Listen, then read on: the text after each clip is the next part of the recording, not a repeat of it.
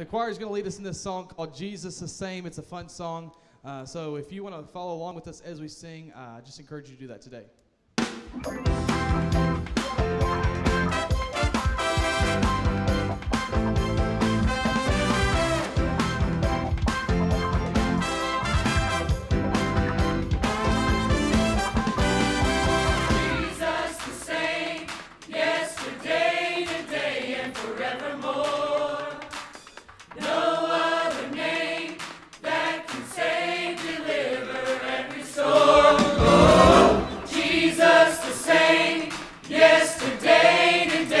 Forevermore, there is no other name that is greater than Jesus. Oh, oh, yeah, oh, oh. Faithful, powerful, wonderful. Jesus is beautiful, merciful, supernatural. Jesus is highly, mighty, worthy. Jesus is gracious, patient, generous, and there is no other name that is greater than Jesus. Jesus the same, yesterday, today, and forevermore.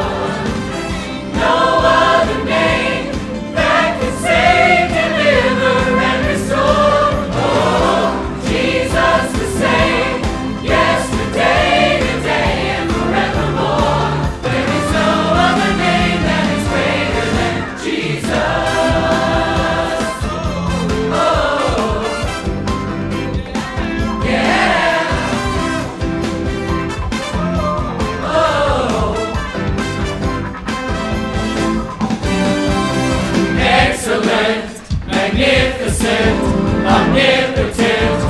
Jesus is living, giving, loving, and there is no other name that is greater than, no other name that is greater than Jesus. Jesus the same, yesterday, today, and forevermore. No other name that can save, deliver, and restore.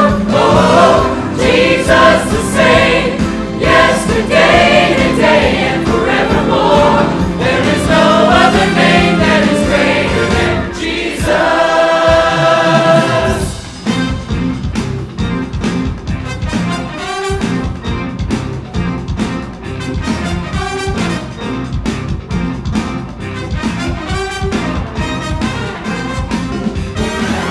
Nothing can separate us.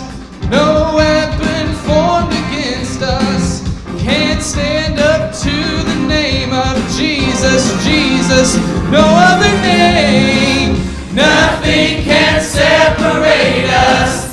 No weapon formed against us can't stand up to the name of Jesus. Jesus, no other name. Nothing can separate us. No weapon formed against us can stand up to the name of Jesus. Jesus, no other name. Nothing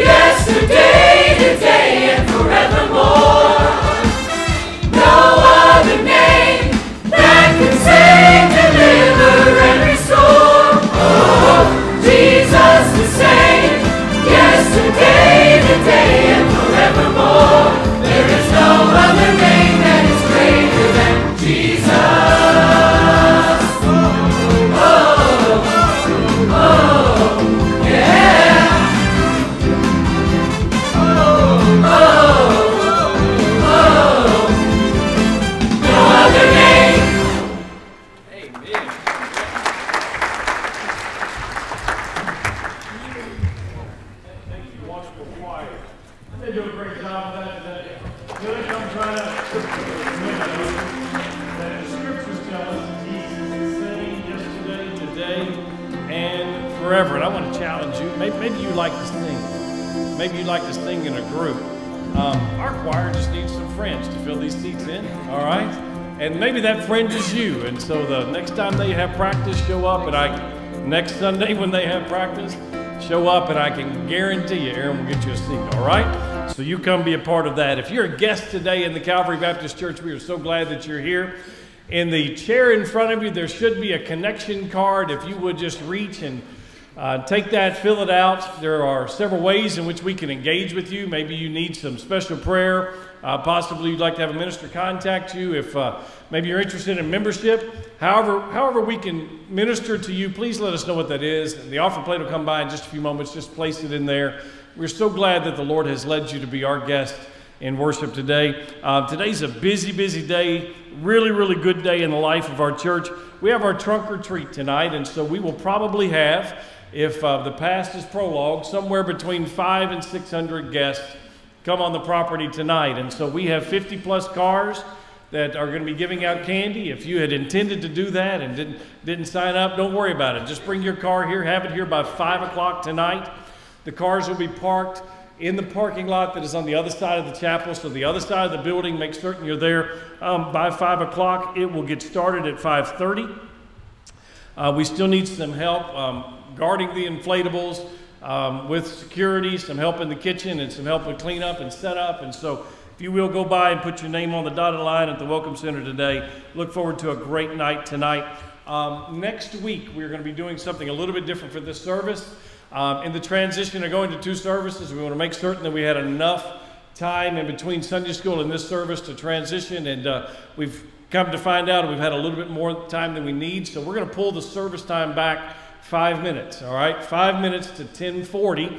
This starts next week. So next Saturday night, remember that it starts at 10:40 on Sunday morning, and be ready to set your clocks back and have that wonderful extra hour of sleep next Saturday night, all right? So do remember that. This week is Halloween, and so there's a really good chance people are going to come knock on your door that don't knock on it all year long.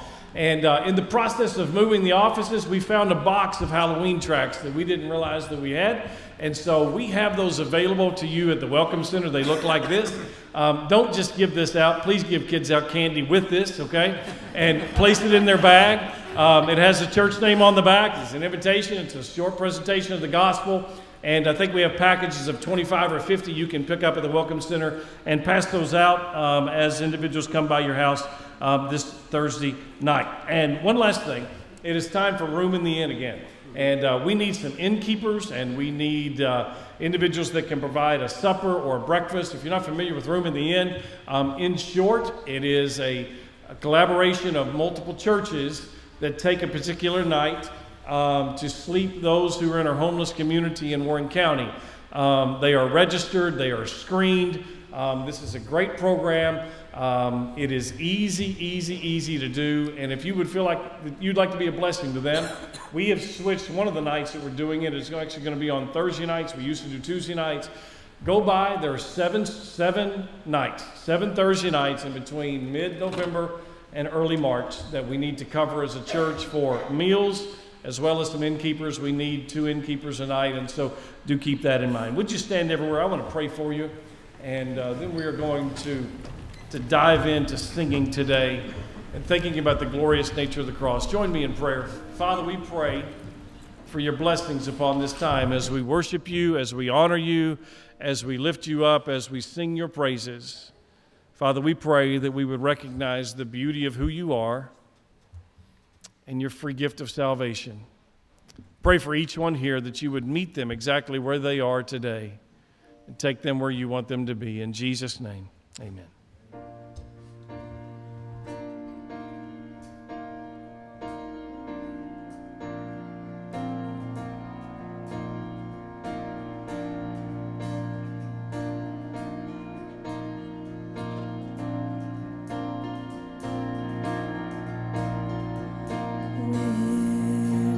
Survey the wondrous cross.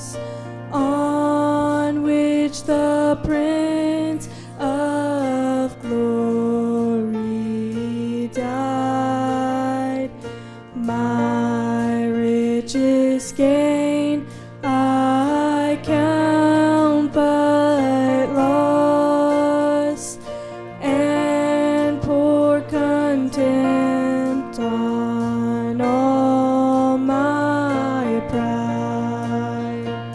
See from his head, his hands, his feet, sorrow and love flow mingled down.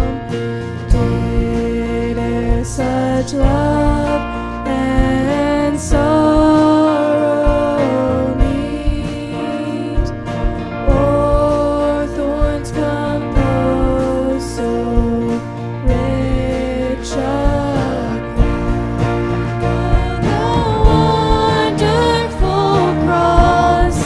Oh, the wonderful cross bids me come and die and find that I may truly live.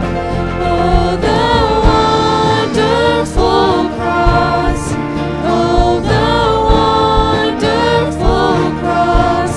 All who gather here by grace draw near and bless your name. The whole realm of nature mine, that were an offering far too small. Love so amazing, so divine, demands my soul, my life, my all. Oh, the wonderful cross. Oh, the wonderful cross bids me come and die and find that I may truly live. Oh, the wonderful cross. Oh, the wonderful cross. All who gather here by grace draw near and bless your name.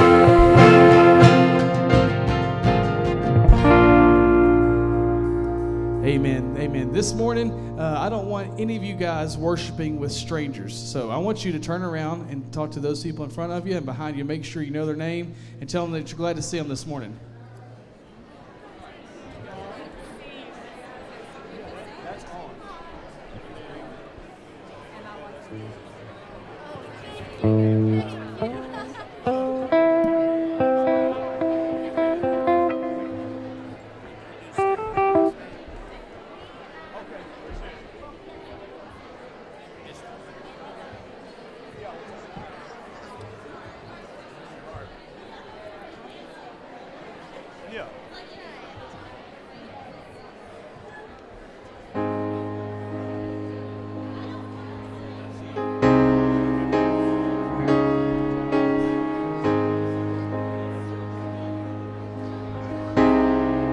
All right, as you're making your way back to your seats from meeting all those new faces, join us in continuing to worship, sing "Oh Praise the Name" with us this morning.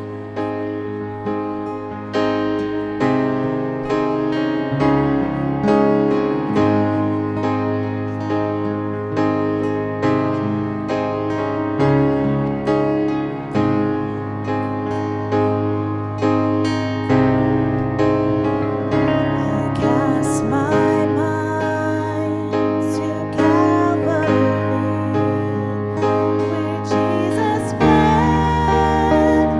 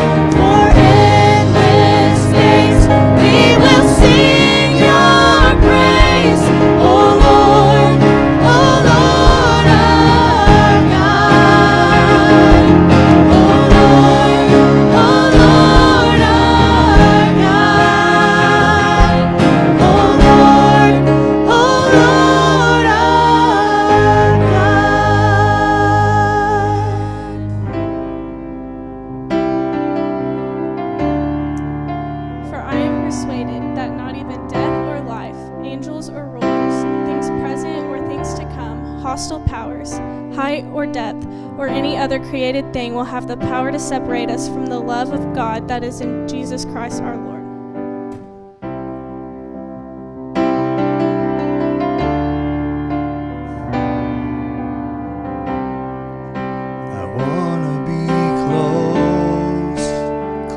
To your side, so heaven is real and death is a lie. I want to hear voices of angels above singing as one. Hallelujah, holy, holy God Almighty, the great I am, who is worthy, none beside thee, God Almighty, the great I am.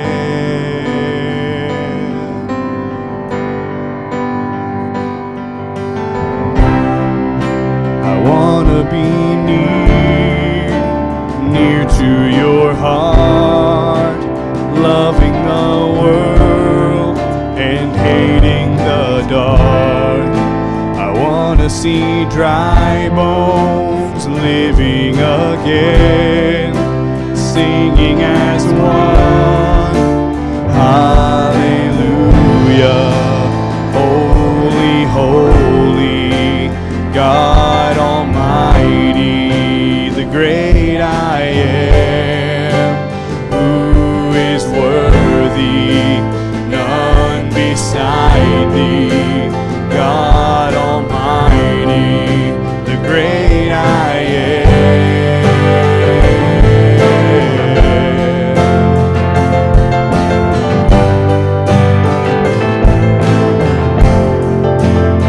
He's the great I am,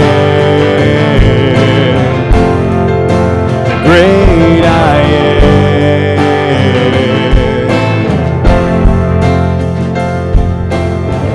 The mountains shake before him, the demons run and flee at the mention of the name King of Majesty.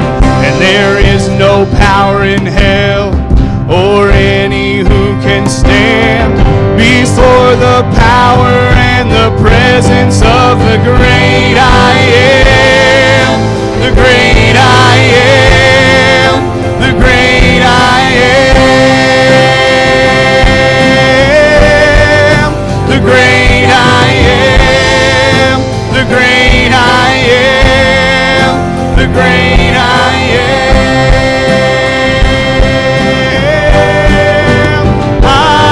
Hallelujah, holy, holy God Almighty, the great I am, who is worthy, none beside thee, God Almighty, the great I am, the great I am,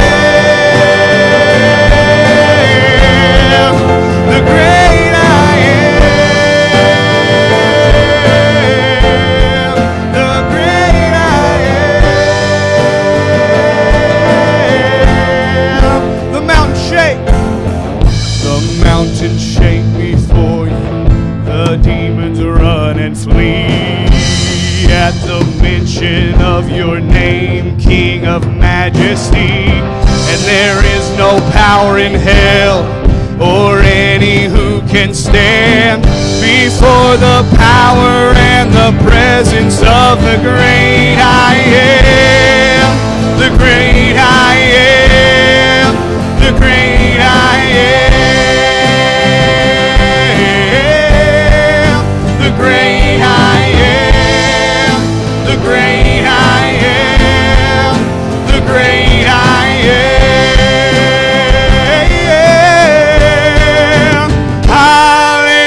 Hallelujah, holy, holy God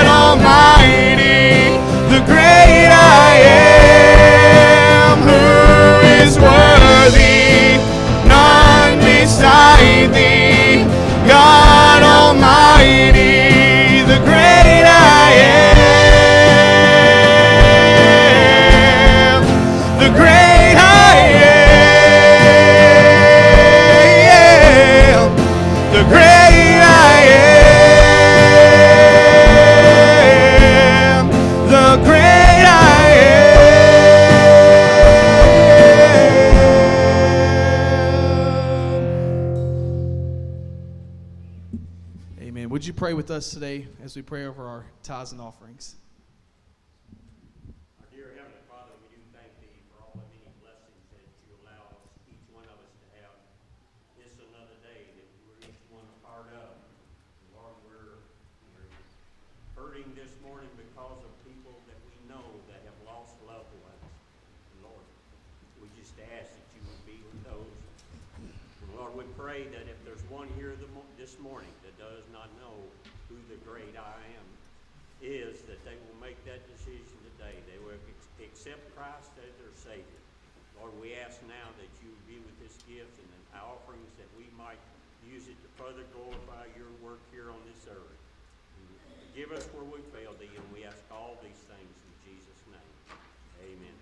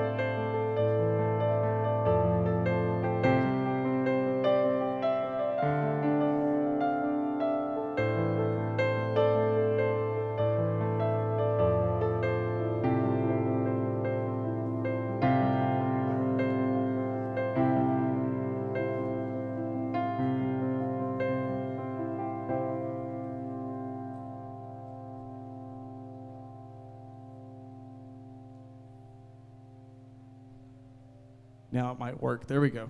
At this time, if you have a child ages 4 to 2nd grade, they're going to be dismissed out the back doors and down the hallway to kids worship, ages 4 to 2nd grade. If this is your first time with us and want to follow them to see where they'll be heading, please feel free to follow them at this time.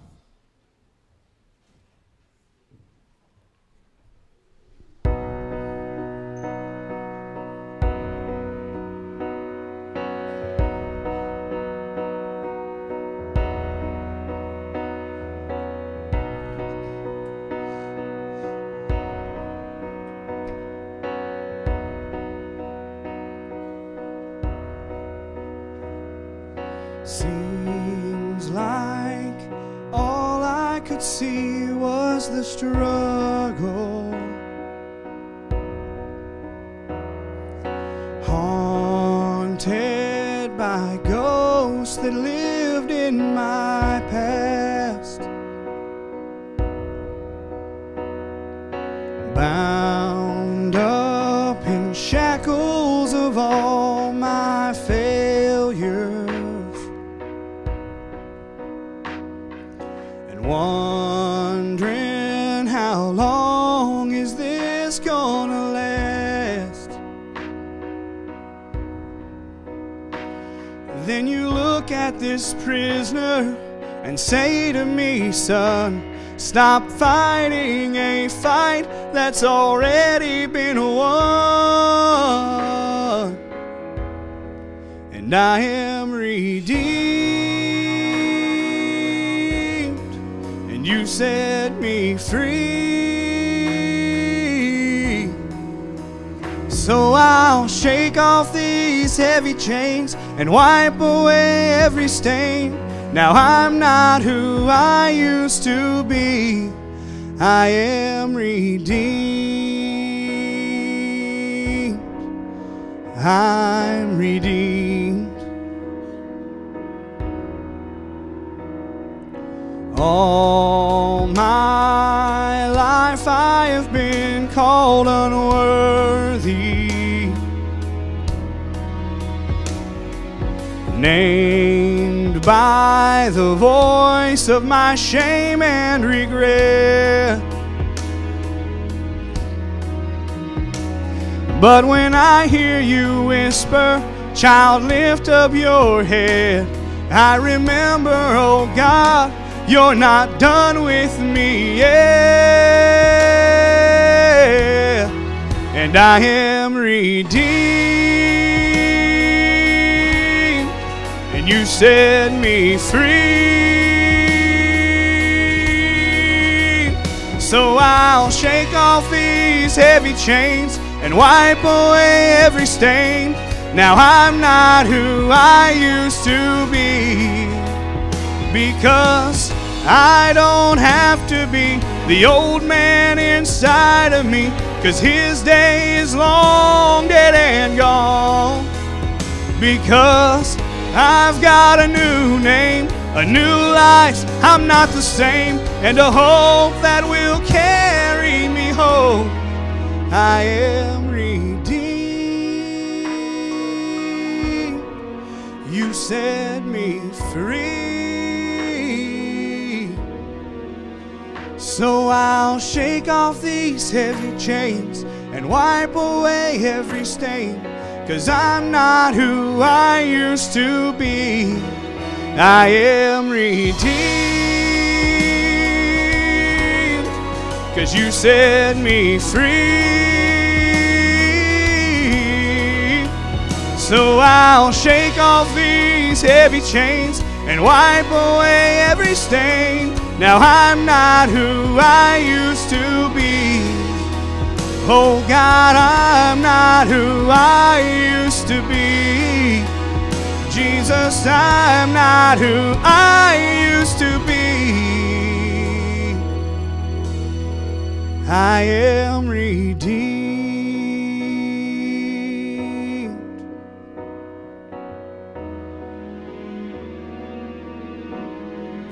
Thank God, redeemed.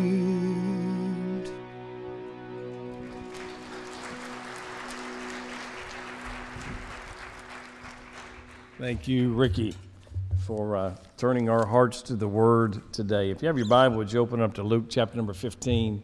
Luke chapter number 15, and we will dive in there this morning. You know, when I was on sabbatical in July, one of the tasks that I had was to fill out a preaching calendar as to where we wanted to go and some of the things that I wanted to do and explore in the Scriptures. And so I was able to plan out until February of the year 2021, praying over the text and praying over kind of the things we want to talk about and where we are as a church and where we need to be.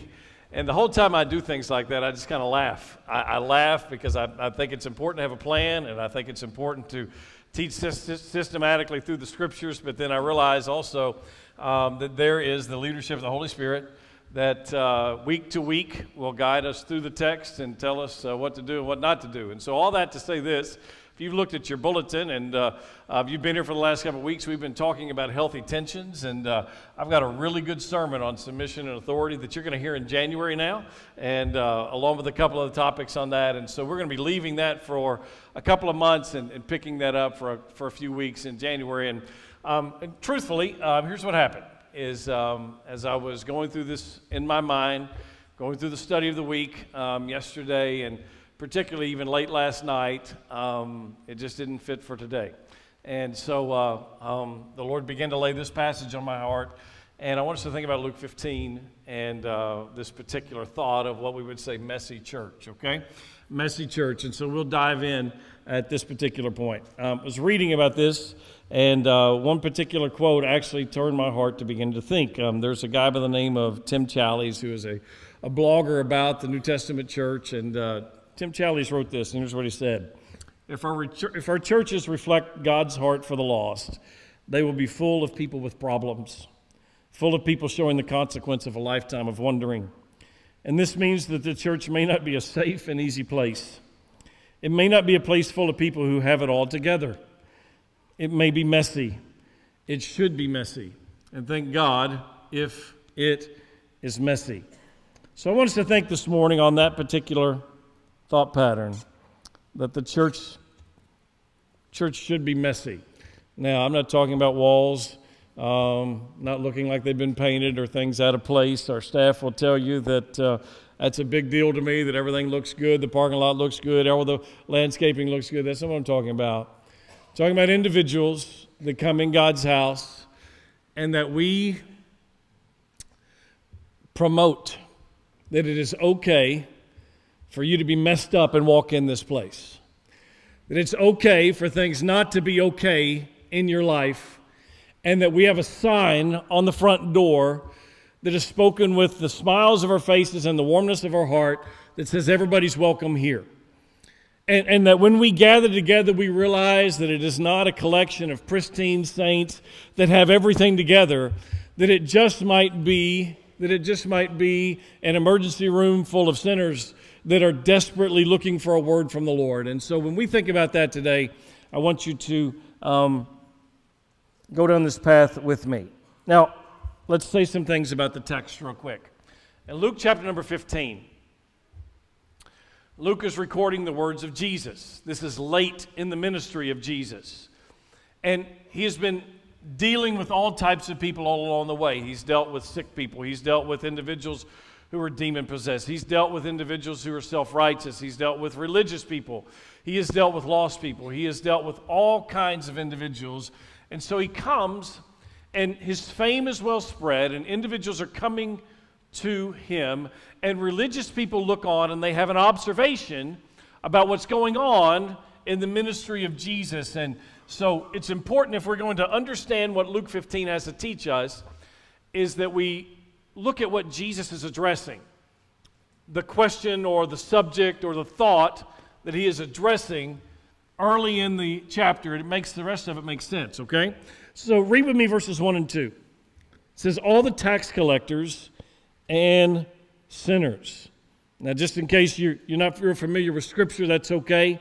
When it's talking about tax collectors, that was a description of those who would be looked upon as messy people. Those would be thieving people. Those would be individuals who are without scruples. And think about how it's said. It's tax collectors and sinners. That these guys are one and the same. So keep reading. And all the tax collectors and sinners were approaching to listen to him. Think about the scene there, is that these people who are on the outside looking in, these people who are outcast, feel welcome to go and listen to Jesus. There's certainly a word there for the church. But now look at the religious people and their response in verse number 2. And the Pharisees and the scribes were complaining. What a great word. They were just complaining. Now think about the scene. What are they complaining about? They're complaining that these people are coming to listen to Jesus. Simply put. And then they add some stuff to it. Look, this man welcomes sinners and he eats with them. What a complaint. This man welcomes sinners and he eats with them. Now, in a culture where these individuals would have sought ritual cleansing if they came into physical contact with somebody who was a Gentile or somebody they deemed to be a sinner, they said, how awful is it that Jesus eats and meets with sinners? Now, that's the context. This is what's going on. And so Jesus answers them with 3 parables. He answers them with the parable of the lost sheep. He answers them with the parable of the lost coin. And then he answers them with the parable of the lost son, or maybe even more familiar as the prodigal son. And so when we think about parables, just real quick in studying God's word, ultimately they teach one truth. It's an illustration. It's a made-up story that teaches one particular truth. And the way that we gain the truth from that is we look at what's said in the end. We look at the dialogue between the major players that are there. And what is celebrated at the end of these particular parables tells us what the meaning of the parable is. So remember, that's the back of your head. Jesus is addressing those who have a problem with him eating and sitting or meeting with sinners and tax collectors. So we pick up in verse number 18. Let me give you just a little bit more background. If you're not familiar with the story, a man had 2 sons. One of the sons said, I'm not going to wait for you to die. I want all my inheritance now. The story goes on that the prodigal son went and he spent all of his money. He lived, the King James word is he lived sumptuously, whatever sumptuously is. And he lived a reckless life. Later on in the parable, it talks about how he was with prostitutes and how his life was not measuring what his father would have expected from him. He wakes up one day with nothing to eat and no money whatsoever. He finds employment working for a farmer, and he is there where the hogs are dwelling. Now think about this for just a moment. In the first century, particularly to a Jewish individual, that was the most unclean of animals. They didn't want to touch them. They certainly didn't want to eat them. I don't know about you. Thank the Lord for the liberation of the gospel. I sure enjoy my bacon, right? But these guys couldn't do that, right, whatsoever. So he is eating from the holes or the pods that the swine had gone through. And he comes to himself and he said, servants in my dad's house live better than this. What in the world am I doing here? Pick up with me in verse number 18. Let's read the rest of the parable. I'll get up and go to my father and say to him, Father, I've sinned against heaven and in your sight, and I am no longer worthy to be called your son. Make me like one of your hired workers. So he got up and went to his father, but while the son was still a long way off, his father saw him, and filled with compassion, he ran and threw his arms around his neck and kissed him. And the son said to him, Father, I have sinned against heaven and in your sight, and I'm no longer worthy to be called your son. But the father told his servants, quick, bring out the best robe, put it on him, put a ring on his finger and sandals on his feet. Then he bring the fattened calf, and he slaughtered it, and let's celebrate with a feast. Because this son of mine, who was dead, is alive again, and he who was lost was now found. And so they began to celebrate. Now his older son was in the field, and he came near the house. Came near the house. He heard music and dancing. So he summoned one of his servants, questioning what these things meant. Your brother is here, he told him, and your father has slaughtered the fattened calf because he has him back safe and sound. Then he became angry and didn't want to go in. So his father came out and pleaded with him, but he replied to his father, look, I've been slaving many years for you, and I've never disobeyed your orders, yet you never gave me a goat so that I would celebrate with my friends. But when this son of yours came, who has devoured your assets with prostitutes, you slaughtered the fattened calf for him. And here's the father's response, son, he said to him, you are always with me, and everything I have is yours. But we had to celebrate and rejoice because this brother of yours was dead and is alive again. He was lost and is found. If we begin to derive the meaning of this particular parable, and looking at the words and looking what is said in the end and knowing why Jesus said it, we know that it is addressed to those of the attitude of the older brother. Certainly there are many tentacles of doctrine and theology we can take from the example of the Father. There are many teachings about the love of God and the purpose of Christ that we can take through this particular picture. But who it was spoken to were religious, self-righteous individuals that look their noses down at somebody that maybe their life's a little bit messy. And so the text would say this, if we're going to talk about the meaning of the story in one sentence, it's this, is that God accepts all repentant sinners. God accepts all repentant sinners, no matter how outcast they may be. The picture of the grand story of the Bible is given beautifully in these particular words, is that God accepts all, regardless of how outcast that they have been. So, for our purposes in the time that we have left today, I want you to think about this as how we view this as a church. How we as the people of God make certain that we never take on the posture of the brother, but we always look through the eyes of the loving Father. So what's a messy church look like? What's a messy church? How do we characterize a messy church? Let's list out a couple of things. Number one, The messy church, a place where the need for repentance is affirmed and the act of repentance is celebrated. The place where the need for repentance is affirmed and the act of repentance is celebrated. Verse number 20 and 21, you see the picture highlighted again. While the son was still a long way off, his father saw him and was filled with compassion. And then the son said to the father, I have sinned against heaven and against earth.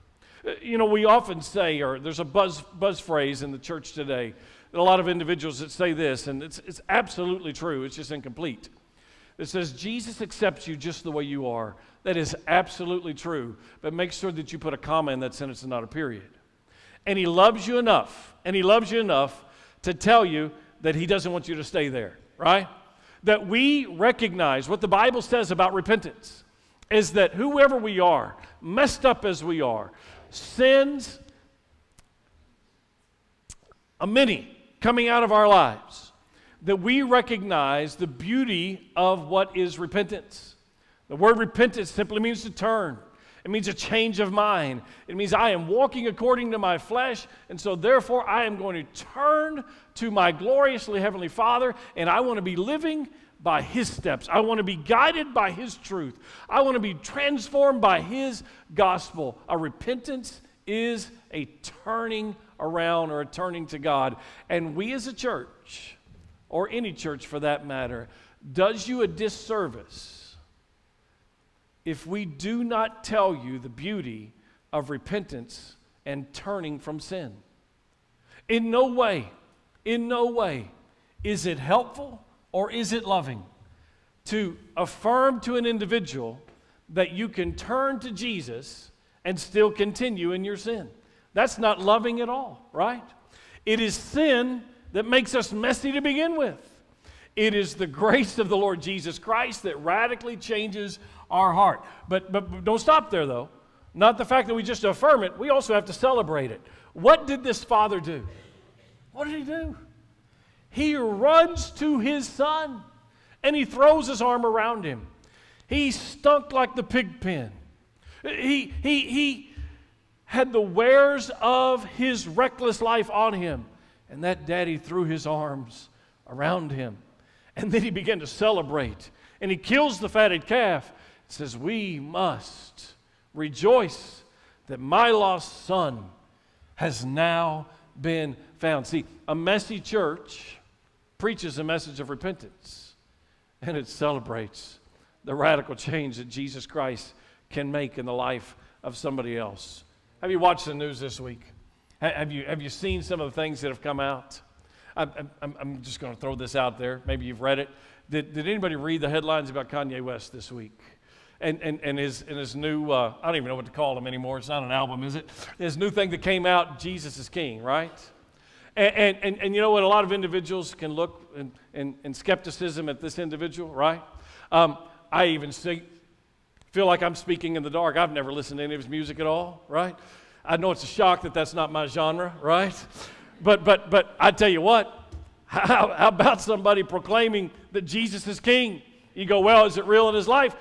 You're not the judge of that, and neither am I. But praise the Lord that somebody is proclaiming that Jesus Christ can radically change your life. And you know what?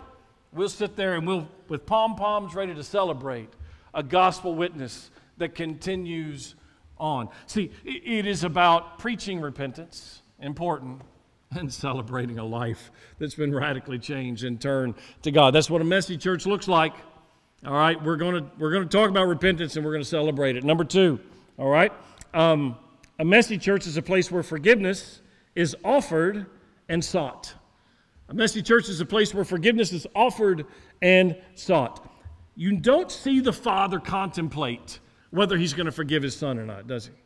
The verse number 18 says this, I'll get up and I'll go to my Father, and I'll say to Him, Father, I've sinned against heaven and in your sight. He is seeking out the Father, and He is seeking Him out for forgiveness. And in the actions of this loving Father all the way through, we don't see one who is ready to withhold forgiveness from the one who seeks it.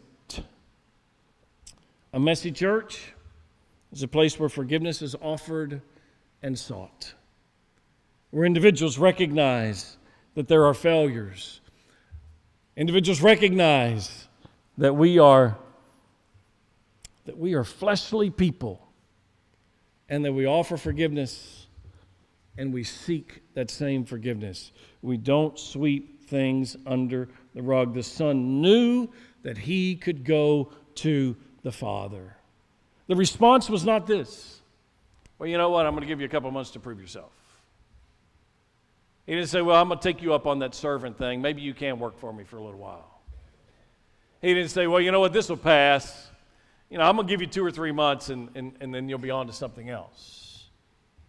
No, he forgave, and he wrapped his arms around the neck of his wayward son. That's what a messy church looks like.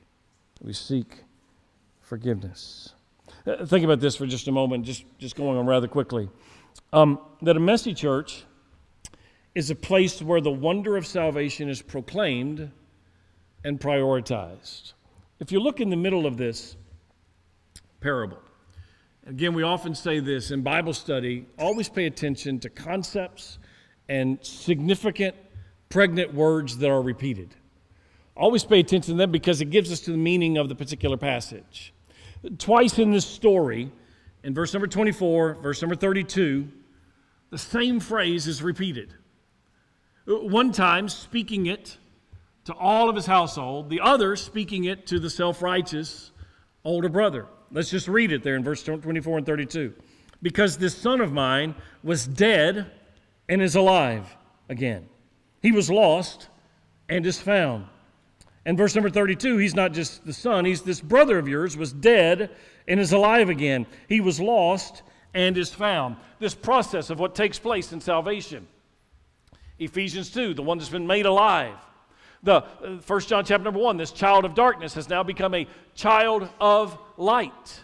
That there's this radical transformation that is spiritual in design. It's taking place in the life of this individual. That salvation has radically changed them from an enemy of the cross to a citizen of the kingdom of heaven. And so a messy church has to be a place where we affirm, where we lift up the importance of salvation, and we constantly proclaim it. Now, let's dive in here just a little bit when we think about this concept of salvation or the wonder of salvation. It is correct to speak of salvation as a point in time. In my life, it's hard to believe, 34 years ago, April the 17th, 1985. The only reason I know that is somebody told me to write it down. 34 years ago, there was a point in time where I responded to a gospel message, and the Lord Jesus radically changed my life for eternity. And I'm forever grateful for that particular day. But let me tell you some good theology. Salvation did not stop that day, although that's when it began.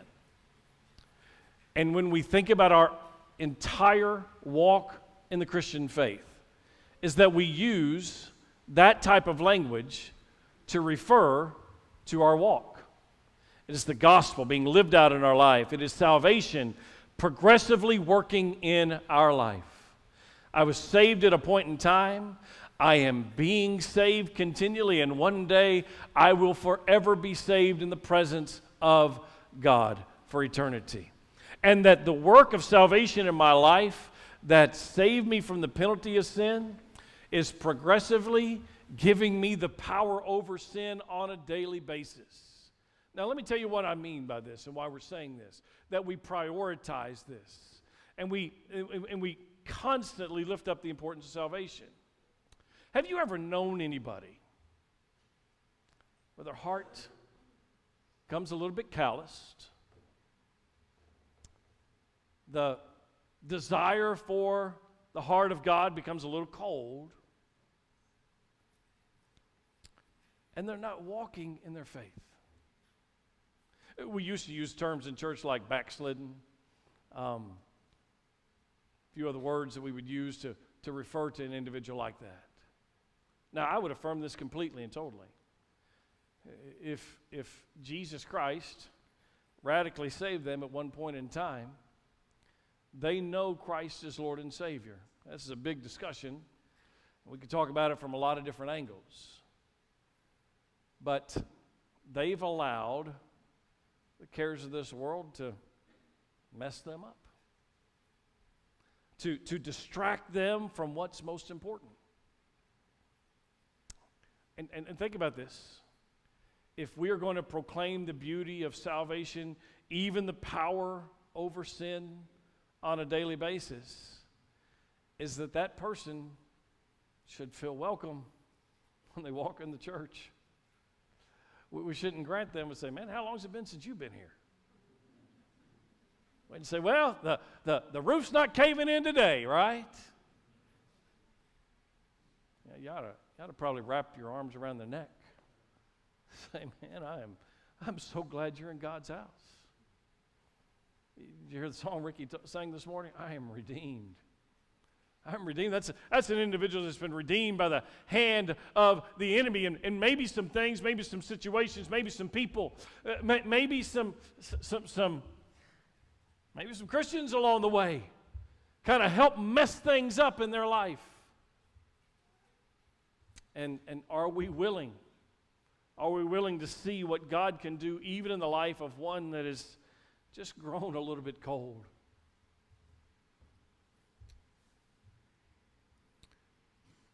Salvation must be proclaimed. It must be prioritized. That this is what you're living out.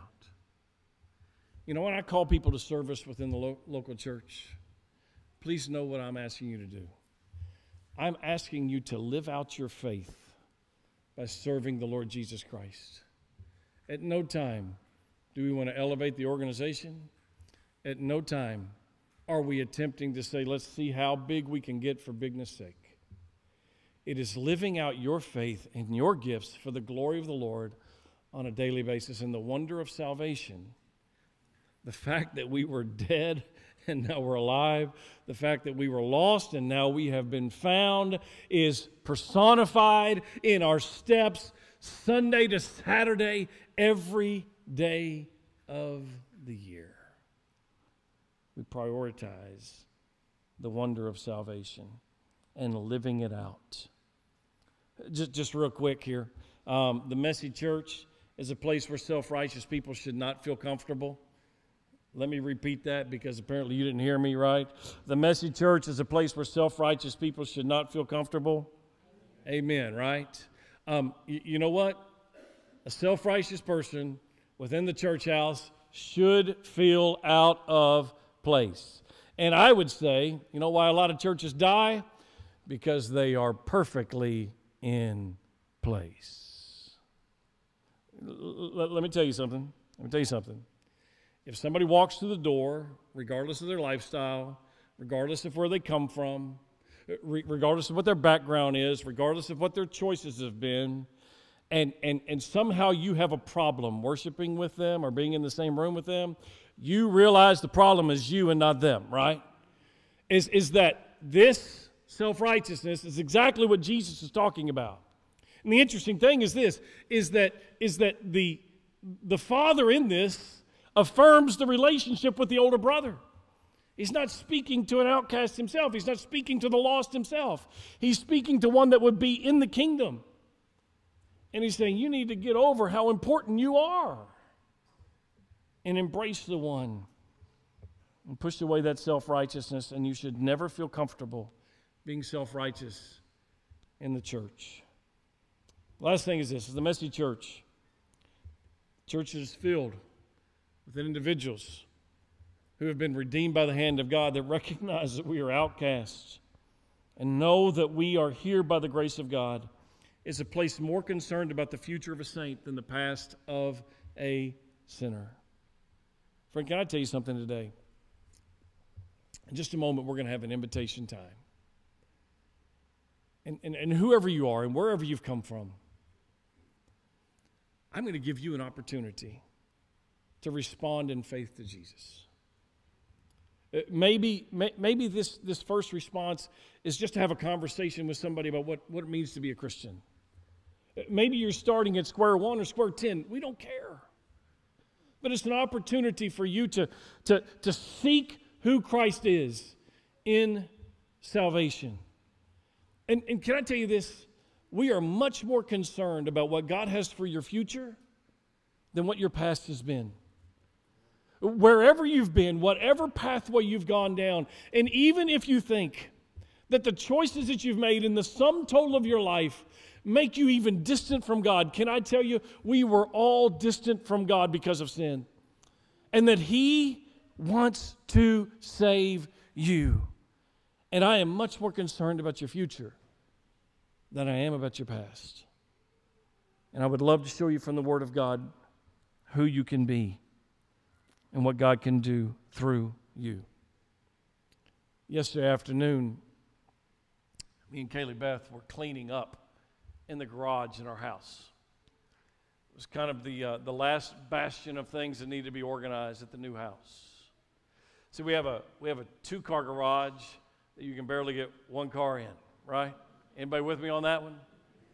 But so really what the intent was this, is that we wanted to clear enough junk out of the way and put it up in enough places where you could comfortably open the doors of that 1 car in that 2-car garage. You know what I'm saying, right? But something amazing happened when we began to put things up and everything. Man, we got on a roll. And I said, could it be? Could we maybe get 2 cars in this garage? And you know what? We park Amy's car in there, right? Because Amy doesn't need to be out there scraping her windshield. Some of you women say amen on that, right? And so I said, can I get my car in here too? And it's amazing what happened was this. As we began to clean out the mess and look for places for things to go, that cleaning out the mess clarified the potential of the room. Jesus accepts you right where you are. And as you walk and that mess just begins to get cleaned out, it will clarify the potential of what God has in store for you. And let's focus on who God has for you to be, as opposed to who you have been. So, church, the question is this. What's it going to be? We're going to be the church of the older brother. It has some really, really sophisticated looking people in it. Has some really knowledgeable people in it. Church of the older brother that has some really self-righteous people in it. Or we're going to choose to be the messy church where it's okay to not be okay. It's okay to walk through the door messed up, to find the one that can radically change your life. Let's be the church of the loving Father. A couple opportunities that you have. And room in the inn. Some individuals that they don't have a high estimation of themselves at times. They need some loving people to wrap their arms around them. Tonight, I can guarantee you on our parking lot, we're going to have some messed up people. We are. And they're here to get their kids some candy, and praise the Lord that we'll be here to provide it. Why don't we give them a smile and give them a little bit of Jesus while they're here? We've been talking about who's your one, and we've been talking about that. You know what? Maybe your one desperately needs to find hope that's in Christ alone. Who in the next 30 days can you invite to be in God's house with you that doesn't know the Lord?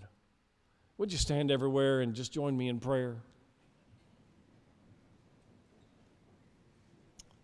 Friend, I don't know how the Lord's speaking with you today, but let me just say this. If you need to respond to the gospel message, there's a couple of ways in which you can do that. I'm going to be right down here at the front. And I would love to put you with somebody that can take the Word of God and just talk to you about your relationship or whatever your need is. To my left, there's a set of double doors, has a sign over the top of it that says Next Steps. Right inside those doors. We have some counselors that would like to meet you exactly where you are. Realize that in a big room with a lot of people, that's not the most appealing way to respond at times. And so we want to meet you exactly where you are. So if you want to make your way down the hallway, go out the back door, go out the side door. These doors are wide open for you to respond today. However the Lord leads, however you want to respond, do that today. Let's pray together. Father, we pray. We pray for this time of invitation as we respond, as we seek your face, as we seek your heart. Father, we pray that we would be faithful. And Lord, that individuals that need you would respond today.